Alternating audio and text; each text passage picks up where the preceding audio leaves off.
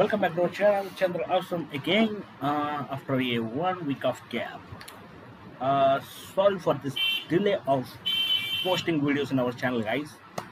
This is because of some personal issues I can't able to post them, and due to a war and the summer season, the power cut is more, right? So I hope you might understand my problem why I can't able to post the videos. Okay. So without lagging, let's come into the topic today. So in the previous videos, I explained you about till uh, projected curve, and we have other three curve tools called bridge curve, composite curve, intersection curve. So let's work with this three now. What is bridge curve? Bridge curve, it is going to make a connection between two curves, like it's going to create a connectivity as you can see the screen. It's explaining the what is the how to use the bridge curve. So basically we can say, guys, this is a 3D feed spline type. Like let me show you that. Let me sell the sketch. Let me sell the plane, and when you click on the spline tool, you can see there is a breezer and spline control point, right? So what is this bezier? So this bezier is also like a spline, but it can shows the continuity. See, means it shows the tangential to tangent point to the curve at every point. See, so like if you want to work with means want to make some design by using the regular shapes, and you want to use that regular shape, you want to make curve.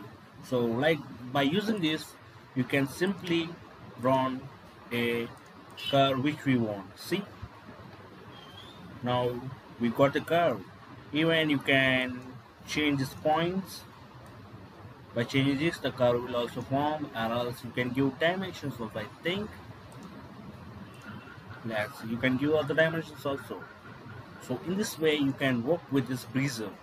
Okay, like the same thing, this bridge curve also works. So let me sell the curves for now. Let's hide this curve and sell the bridge curve, and it's asking start point and end point. So let's, for example, let me sell this one. Okay, and it is asking end point. So I want to make this one as, okay, let me sell this sketch point. Okay, we need to sell here, right? Yeah. Now you can see the curve is not actually formed because of this is, we need to manipulate the start and end conditions also here. Then only it will going to work.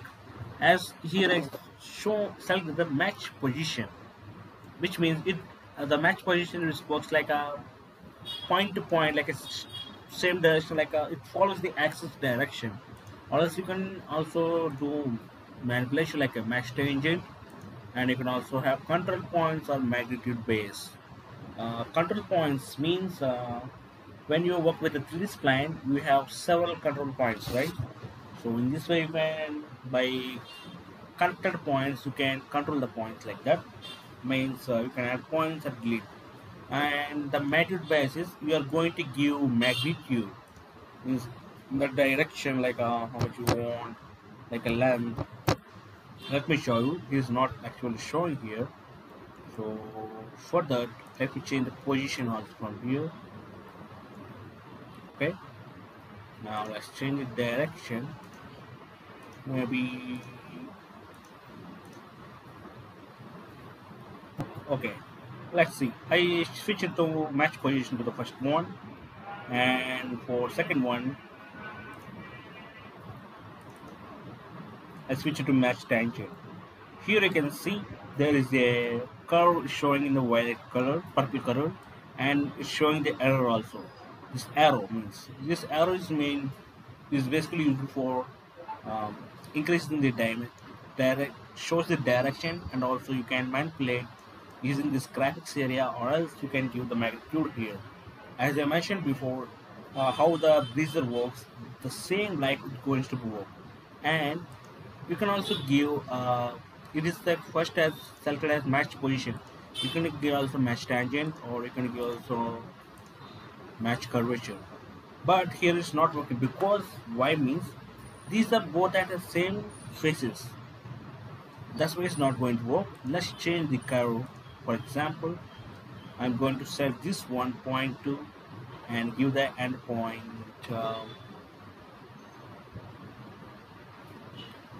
and give the start point to be this.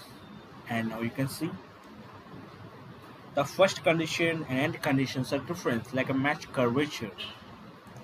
Yeah, I want to match tangent. See, so it's actually showing the direction. You can change, you can follow the along the path. You can actually see, you can't observe in 3D like bias to true. Okay, let me select again. Yeah, no, not this point. Let's start this point, and end point is this. Here we can see it is showing the tangential direction to the curve. See, one is for this line and another is for this line. Means actually we are going to change the angles, like this a double arrow showing this angle of the second line, and the single arrow showing the magnitude of the curve. See, this is for curvature offset, and this is for start magnitude. Like the same way you can work with edit control points. In this way you can edit control points, or else you can select the magnitude bias. It will show only in single direction. So you can work on both sides, okay? And you can manipulate with the tangent, or you can manipulate with the curvature. Like this you can manipulate and get your desired joint bridge curve between points. As I said before, you can also add points. It depends on how you can use it, okay? So I think it is only work for the 2 points, not for the many points, okay? That is how the bridge curve works. I hope you might understand, or else you can also use the mid connector points also. I explain the extrude tool how to work with. So the same thing it going to work for every tool also. There's nothing difference of selection, okay? Now select OK and you can get the curve. See? Now you finally got the curve. This is how to work with the bridge curve. And next coming is composite curve. Composite curve is same like a composite part. Means it is going to make all curves into a single curve. Let me show you the example for that. Okay, so for example, I'm going to select this curve, and select this curve and this curve. Now the both curves considered as a one curve. Let me show the difference here. So how much curves are available here? This is 9, right? So when I got select this one and click OK, this new curve is formed, which means the original curve is not going apart, but the new curve is formed right here. Let me show the difference. Let me hide all the curves and let me show only the new curve. See, I got a new composite curve. You can also join many curves as you want. It is same like a composite, but how to work with a composite but like the same thing here, it's also going to work, but it still maintains the edge points. See, when you select onto this curve, it is one curve only, but it's still showing the edge points. You can't make it a complete curve for making the tangential operations, but I hope you can do that by using the surface designs like that. Okay, this is how to work with the composite curve. And the last but not least is intersection curve. So intersection curve is basically work with the surfaces, which means when your two surfaces are got contact together, there is a curve formed between them. So let me explain you with the what is explaining here. So create a curve at the intersection of two or more surfaces or faces. See, so actually in the surface tools, how we worked with, there is a mutual trim, right? Like when two surfaces are contact together, we are making mutually cutting to them, like they should connect with any other direction, any possible way. Like the same way, the intersection of curve is also going to work. There's nothing difference, but here we get the output as a curve, and here we get output as a surface. That's the difference. Let me show the example for this also, guys. Okay, we had two curves here. Let me extrude them. For example, okay, click on surface and let me extrude this up direction. uh, Make sure this curve is intersecting this new composite curve. Okay, now now do the same to the same this curve too. Actually you can't perform for 3D curves with extrude, right? So for that we need to work with the surface tools. Click on surface tools, need to offset, click on extrude surface and click on this one, and it's asking reference faces. Let's select this, it is not going to work, and change the direction.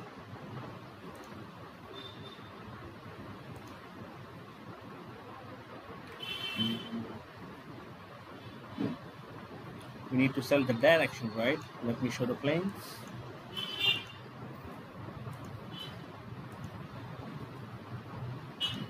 So I'm going to select the right plane. Got it. Now we got a new two surfaces are intersected together. Now let's work with the intersection curve. So it's asking group 1 and group 2, which means it is asking group 1 surfaces and group 2 surfaces. Like uh, when group 1 and group 2 get contacted, then only we can get the shape. Let's, for example, let me show you. These are connected actually. So what curve as a result you are expecting?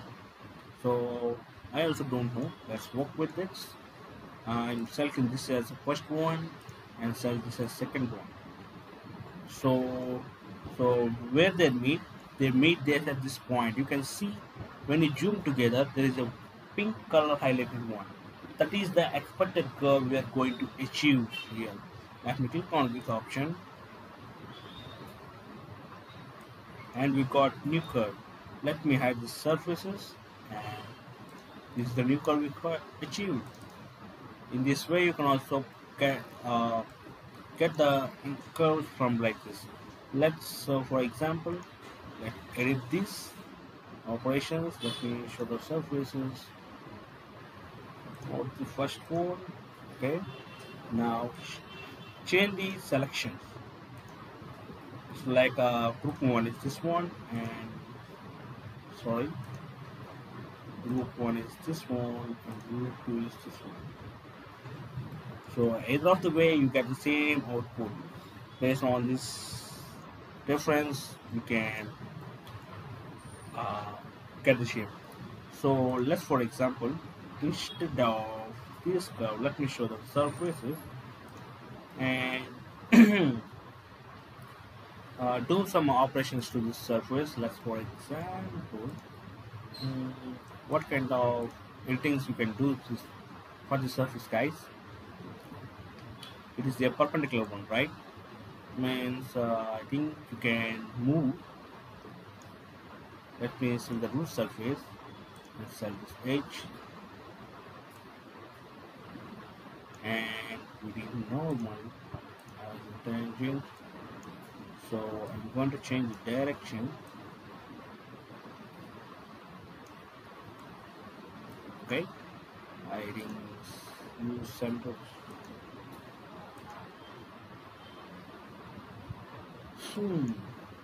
I think that's enough. So I added a using root surface tool. I added a edge to it. So let's get the new curve right here. Okay, and select this as a one. This all not as a single surface. You can also group by saying group, right? You can also select by group. As for example, these two surfaces as a group, and this single as a single group. And there you can see we got the new curve, how they get intersected to each other. When you click on OK and hide the surfaces, you can see this is the new 3D curve we have achieved by using intersection curve. So that is how to work with the curve tools in Onshape CAD software. I hope you might understand what I am trying to teach you in this today's video. And the last, guys, uh, by the end of these tools, we had successfully completed the Onshape CAD software all tools in our channel, and we had also a playlist which is particularly only for learning the Onshape CAD software from beginners to uh, higher level ones who want to learn and how to work with the tools. Okay, I explained with every tool with an example and how to achieve and how to work within different situations with those tools along with the tutorials of different parts studios. Okay, so I hope you might understand, and this is the completion of Onshape CAD software. But don't worry, guys, I'm going to teach you some more importance of Onshape. Like let me show you the example. Like here, you can see this 3D model.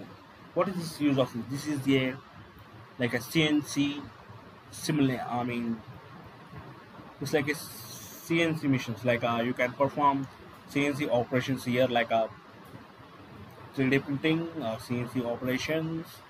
You can perform right here, and I also posted about how to import the 3D parts without even designing with the exact dimensions as you require. So like this way, there are many apps in the Onshape App Store, and they are totally free, and you can use them in your projects of designs. So I'm going to explain these also, but I will going to upload this type of videos like giving the one day gap. And meanwhile in this gap, I'm going to teach you going to start with the new CAD software, and I want to your suggestion which CAD software I should start with. So it is it is easy for both of us, for my teaching as well as for you for learning also. So that's all about today's topic, guys. I hope you might understand, and please try to watch all videos in the playlist. I am going to give the playlist in the description and learn the Onshape CAD software completely. Okay, guys. And I am also mentioning that if you have any work with the CAD related one, please contact me for the business works. I given the business email also. And thanks for watching, guys. Have a nice day.